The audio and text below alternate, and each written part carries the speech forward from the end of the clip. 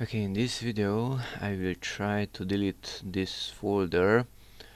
Let's double click onto it. The folder is totally empty, as we can see. Let's right click on it and delete this folder. And here's the problem: the action can be completed because the folder or a file in it is open in another program. If you click try again, that's not helping.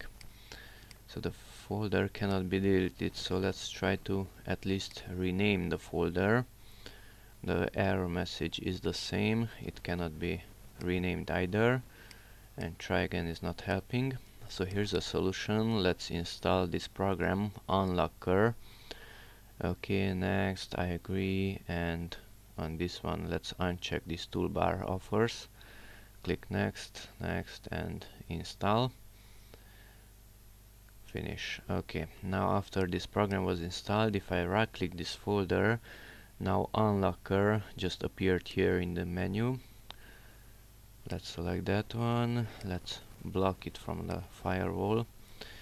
Okay, so from here we can delete, for example, that folder. Click OK, and here's the problem: it could not be deleted and it requires a reboot. So let's stop it right now. Let's try another one, Unlocker, once more, and let's try to rename the folder. Type in anything else and click OK.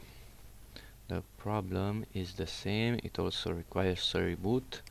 Let's try the last option, back to Unlocker, and let's try to move the folder to another location. Let's select this partition, for example, click OK. OK to move it, and this one also requires a reboot. Okay, let's click no, and let's get back to the delete option, and this time restart the computer. Do you want to perform the requested operation at reboot? Click yes. Now let's go to the start menu and restart the entire computer.